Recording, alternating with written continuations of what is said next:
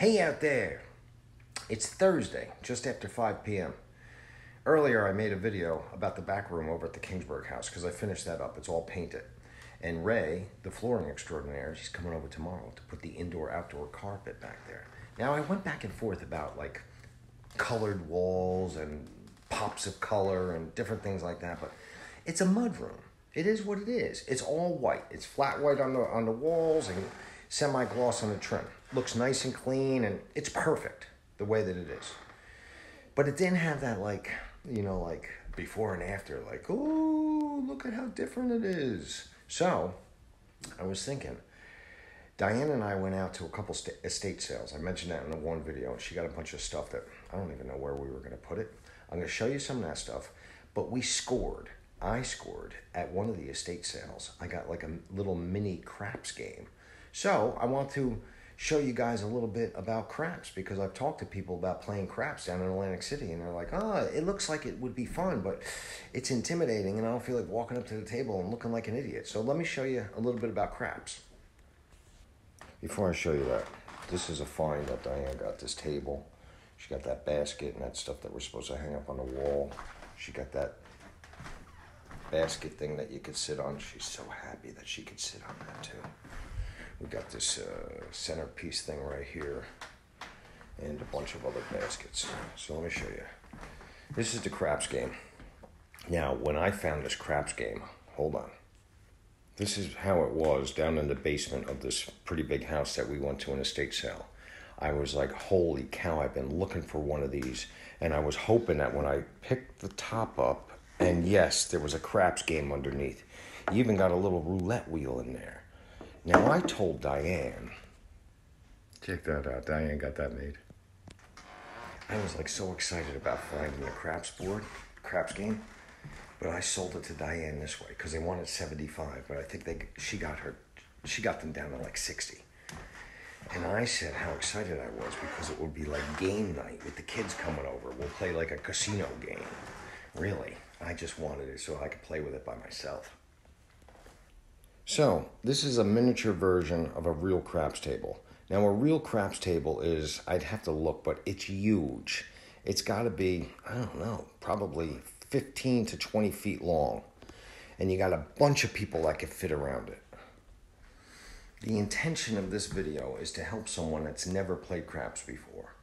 Because I've talked to a couple people face-to-face and through YouTube and through like Instant Messenger and stuff like that about how they feel intimidated when they go up to the craps table. You know, they don't know what they're doing. They don't want to seem like an idiot. And in New Jersey, I don't know if it's like this in other states, but in New Jersey, I guess you could feel a little bit more intimidated because you're thinking, oh, these guys have been playing craps for like 50 years and, I'm not going to know what I'm doing. It's not really like that, but I understand where you're coming from. This is going to be the most basic. If you walk up to the craps table, this is what you could say and this is what you can do in order to get into the game. You could be confident that you're not going to look like an idiot. And then once you're there, then you could talk to the dealers about other bets that you might want to make or any kind of questions. Because from my experience, the craps dealers down in Atlantic City are some of the nicest dealers in the casino.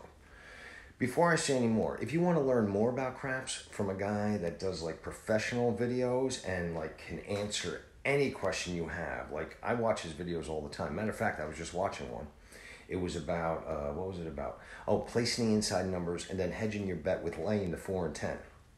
Now that sounds complicated. Even when I said it, it sounded complicated.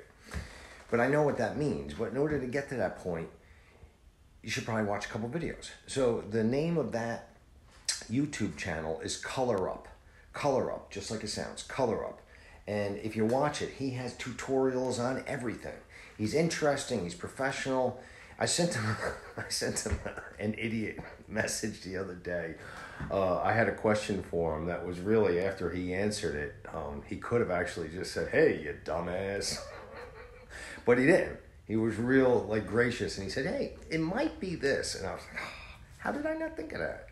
Anyway, so the name of the YouTube channel is Color Up if you want to learn more about craps. It's easy to follow. He's got like a real craps table and everything else. But anyway, enough about that. Let me show you how I would recommend somebody that's never played craps in Atlantic City how they would play it. Yeah, you have to use your imagination because the craps table is a lot bigger than this. I don't know if I said lot strongly enough. It's a lot bigger. When you walk up to the table, you're going to take your money and you're going to put it on the table. First, you want to make sure that you can put it on your table. Well, not that you can, but if there's an active roller, like you see a lot of action at the table and people are throwing the dice right then hold off. And the dealer will signal to you that it's okay to throw the money on the table. Now you put the money on the table, right? Okay. Now in Lenox City, I haven't seen any craps tables. Now I have seen some $10 craps tables over at resorts, but that is a rarity. Typically, they're $15 minimum tables. That means that it's a minimum bet of $15. If you didn't know what that meant. So you throw your money on the table. He's going to get a bunch of chips. He's going to stack them up nice and neat for you. He's going to give you $300 worth of chips. I'm making an assumption here that you just want to get into the craps game and just feel the vibe, see if it's for you, maybe make a couple bucks, but you don't want to get all kinds of crazy when you're there. So it's your first time going up to the board or up to the craps game. The dealer will give you change for whatever you buy in for. I mean, if you're at a $15 table, I mean, I've seen guys buy in for $50 and then just play a couple bets here and there. I usually buy in for $200 or $300 minimum. Quick story. Last time I played craps a couple weeks ago, where was I? At the Borgata? No, I was at Resort. No, I was at the Hard Rock. I bought it for $300 and I walked away with $900. So I won $600. That was a nice little score on a $300 buy-in. So you'll get your chips, you'll take them, and there'll be a spot like over here that you'll put them. Now, as long as there's no point, you're going to take, this is going to be your initial bet. This is where I'm going with this so that you don't have to feel like an idiot. You're going to take $15, that's three $5 ones. You're going to put it on the pass line. Now, I'm going over this real fast, so forgive me if I'm missing something. You got to go to Color Up, and he'll show you all the basics. But this is, you're going to put your money on the pass line. And that means that there's no numbers established yet. I'm going to get there. Now, the shooter's going to shoot, right? That's a 4. That's called the come-out roll. Now, come-out roll, the only way that you can get hurt on the pass line is if you get craps, which is 2, 3, or 12. On the come-out roll, if a 7 or 11 is rolled, then you win. You'd win even money, and the dealer would put your money right next to this, and then you take that money and you stack it up in your rack. Now, if another number comes out besides 7 or 11, if the 4, 5, 6, 8, 9, or 10 comes out, then there's a point established. That's what those boxes up there are. Now this board is so small, you're not going to be able to get the, you're not going to be able to really get the full meaning. But let's just say that 9 rolled. Now they're going to move this chip and it's going to say on, and the number 9 is the point. Now listen, you don't have to do anything else. You could just leave that money on the pass line as is. I need more action when I go down there, so I'm going to be making more bets. But if it's your first time at the craps table, just leaving a pass line bet isn't a bad idea. You're going to get the feel, you're going to feel the environment and everything else. Well then, okay, well then what does this mean, Harry, with having a pass line bet and the 9 is established? That's a great question. Let me show you. Now that the point's established, the number 9, you have your pass line bet there. Now the dice, whoever was rolling, is still going to be rolling. Now, the 5 doesn't affect you. There's one thing that's going to, well, if a 7 comes out now that the point has been established, you're going to lose this money. If a 9 comes out before Big Red, then you're going to win. I could really end the video there and just say, hey, listen, go up, put the minimum amount that you can onto the pass line and see what happens. Buy in for $100. Get the feel of the craps table. You'll have a good time.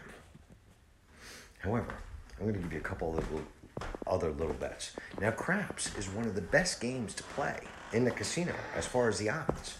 Like if you're playing like the big wheel or slot machines and stuff like that, the odds don't compare to craps. A couple of the bets within the craps table are some of the best, if not the best, bets to make in a casino.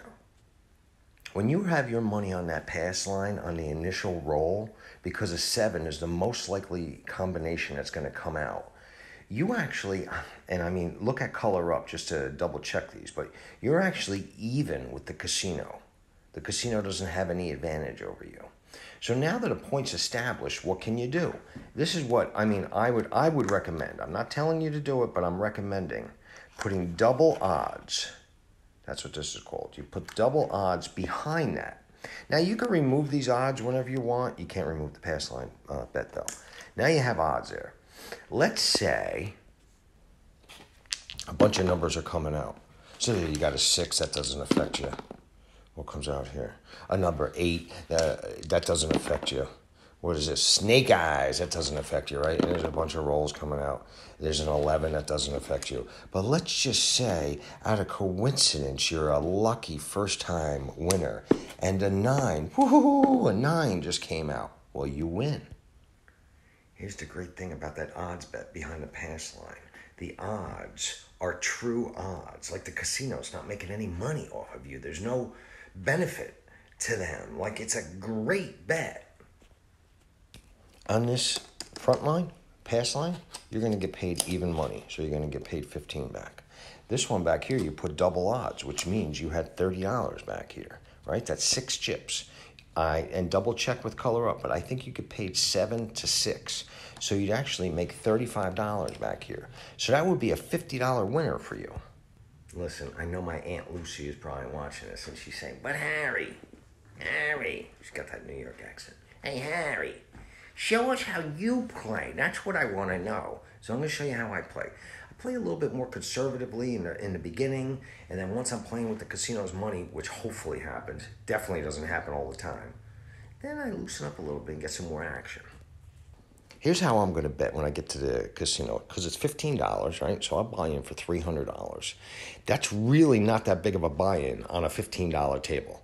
Like if you go out to Vegas or some of these other smaller towns that have casinos, I think you could find $5 craps tables, which would be really fun. Like you're not going to get hurt that much. It's $5 limit. But let me show you what I do down in Atlantic City, because if you're watching this, most of the people that are subscribed are in Jersey, all right? So let me show you what I'll do. I'll buy in for $300. Let's just say I have $300 worth of chips over here. Now, I don't have all the good chips, so you're gonna have to bear with me. I'm going up. I'm waiting for the come out roll, and I'm putting $15 on the pass line. Right, that's all I got right there. Now, once the number is established, let's say it's a 9, like it was before. Right, I'm gonna put double odds back here, so I'm gonna put $30 back here, and then I'm going to lay, no, I'm not going to lay, I'm going to place the 6 and 8. Here's a couple tips from Harry. You don't have to know everything about craps. Like I said, the dealers are pretty nice, and the dealers are working off of tips. So the nicer they are, the more tips they'll get. So this is what I would do. I already know at a $15 table, if I'm going to place the 6 and 8, then it's going to be a minimum of $18 each in order to get paid the true odds. So that's going to, I'm going to say, I'm not even going to say place. I'm going to say 6 and 8, please. And I'm going to put my money out there. Now, if I don't have exact change, that's okay. He'll make change for me. He's going to put $18 on the 6 and 8 for me. That's not 18, but you get the point. Now, before, when I was showing you that when you had the pass line bet and a 9 came out, you won the pass line, right? But you had to wait for that one number to come out before Big Red. By the way, when you're at the craps table, don't say 7. If you need to say that number, say Big Red, okay? Don't say the number. There's a lot of superstitious people out there. I start becoming one of them. So now, because I got the 6 and the 8, plus I got the pass line with the 9, I got 3 numbers working for me. So now, as the dice are coming out, if well, that was a 10, that didn't help me, right? Let's just say a 6 comes out, right? So a 6 comes out, I get paid on my 6. So $18 is going to get paid $21. He's gonna say, okay, and he's gonna put my money over here, right? I'm gonna maybe bump it up one. I'm gonna bump it up 6. So now I got 24 out there. I can feel myself getting ahead of myself, and I don't want to scare anybody out there. So if you've never played craps before, I'm suggesting that you go and you try that pass line, and then ask the dealer after you're there, like, man, you got any suggestions? It's my first time at the table. I know about the pass line bet. And they'll probably be more than happy. Or just stay there with the pass line bet up there and feel the vibe of the table. Who knows? You can walk away. You know what the world record for throwing is? 4 hours and 18 minutes from a grandmother that never threw dice before. At the Borgata. She threw for 154 rolls before she 7'd out. Oh, I said it.